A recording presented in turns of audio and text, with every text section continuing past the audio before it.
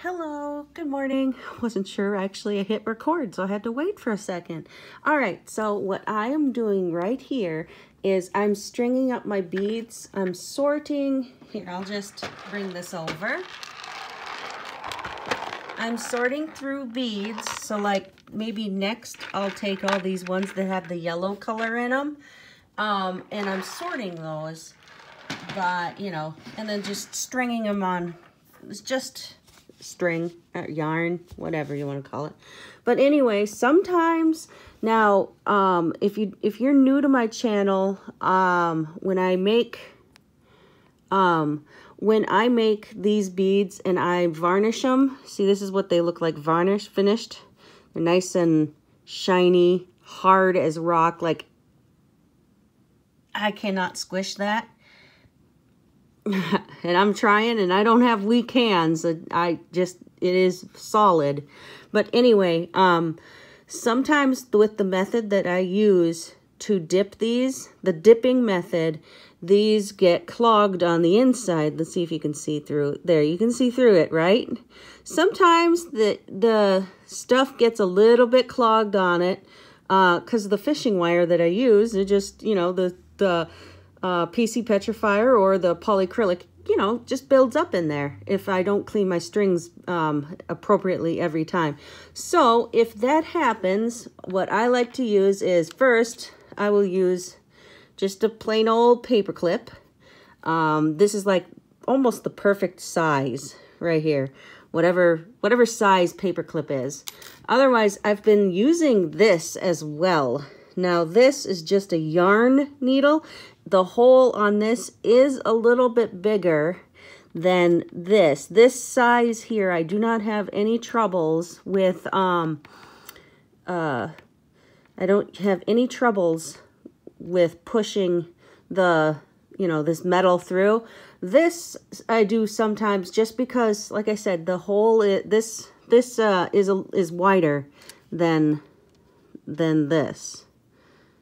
But not by a whole lot. Maybe just, I don't know, a coating of metal or two. I don't know. So anyway, I can't do this one-handed, but I'll try. Let's pretend this is up and down, right? So the hole goes through this way, right? Goes vertical. So let's pretend that this is, I'm holding this with my left. Let's pretend I'm holding it with my left hand and not my cell phone, right? So what I'll do is I'll stick this through the hole and I'll just tap gently with this, just a rubber mallet, and it won't go all the way through. Like I said, this is thick.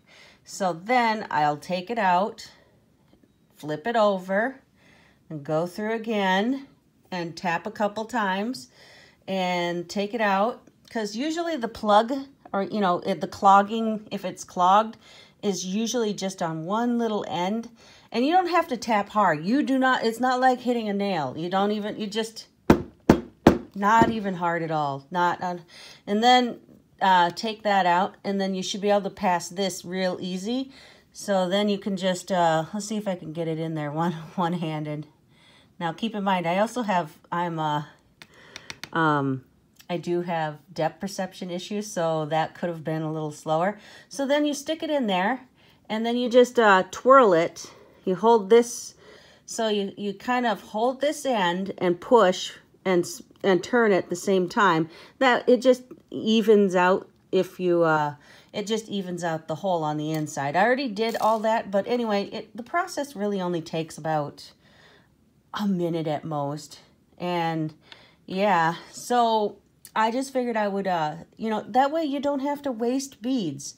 And it still has the nice coating inside. And these are still very waterproofed and everything. Or at least I have found. I mean, I would not soak these in water or cleaner or anything. They are paper beads after all. But they definitely are really hard. And, they are pretty solid, but I don't know. I mean, these have survived. My dog thought it was thought it was food, so she did bite into one of these once, and there was just maybe a little bit of a dent from her bite mark, but beyond that, the hole was still intact and everything. I think I just might have filed down the edge that she had made and put a little bit of extra varnish on it, you know, just in case she scraped some off.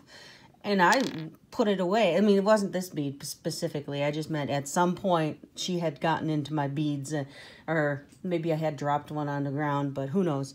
Anyway, I just figured I'd talk about, you know, you don't need to waste beads or toss some out just because the hole is a little bit plugged, which does happen. And I'm not going to lie, it does happen, but that's generally how I fix it.